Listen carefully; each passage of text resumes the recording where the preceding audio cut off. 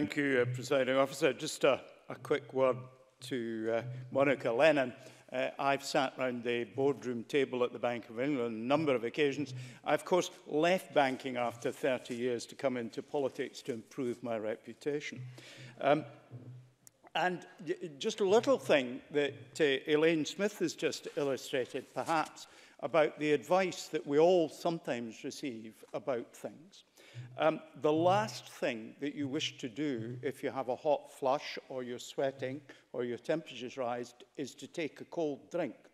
And the reason for that is a cold drink will actually boost your system and turn the temperature up. Because when the cold drink hits your stomach, it's very close to blood vessels and your temperature rises. That's why in the Middle East people drink chai banana, which is warm tea. Because putting something warm in your stomach lowers your temperature and reduces the flush. Medical advice often doesn't cover these very, very simple things. But of course, the whole issue of the menopause is not simply a medical issue. It's not just a physical issue. It's a social and employment issue. And of course, it's not just an issue for women, but it's also an issue for us men. I'm glad that I think 4 of us are going to speak in this debate today. And it's an issue for us, perhaps, simply because we are there to provide support for those close to us who are affected by this issue.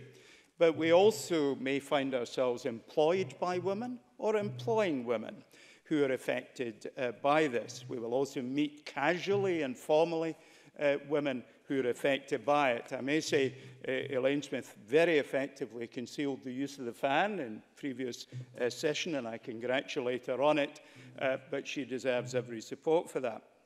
And we will meet pre-menopausal or perimenopausal women who are worried about how, I really don't have time, do forgive me, how we men may react to the menopausal symptoms. So I think we men have a duty to be part of an environment in which women feel comfortable about the menopause, because it's something that will happen to all our female friends, relatives, and people we meet. And it's part of men learning to deal with their hormone issues, which largely take us to have more aggressive responses to circumstances that we find uncomfortable about. And we have to learn to be much more supportive in our relationships with people we love and people we meet and people we just bump into, placing neither the male nor the female in a superior or inferior position to one or the other, but simply to recognize that there are differences that arise from gender. It's interesting that Professor Mary Minkin of Yale Medical School has done some research on the effects of this and found that Swedish, Danish, and Norwegian women are most likely to report that going through the menopause is better than they expected.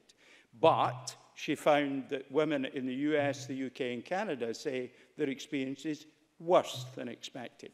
Now, that tells us that this is not simply a physical and hormonal change, but it's also something about the information that people have and how society reacts to people. We've heard some references to diet, exercise, and attitudes to getting older. Well, I'd like people to like older people a bit better, being the only septuagenarian speaking this afternoon. In Japan, the old are revered, but here we're more likely to be pitied. Presiding Officer, just in conclusion, we've talked a little bit about employment. And the DWP actually are reporting that the highest increases in recent times in employment are in the 64 and 55 to 59 age group. That's what Engender has told us. So, Presiding Officer, I very much welcome this debate and the opportunity to participate in it. I hope I leave the debate a little better informed and a little better prepared to deal with the effects in men and women of the menopause.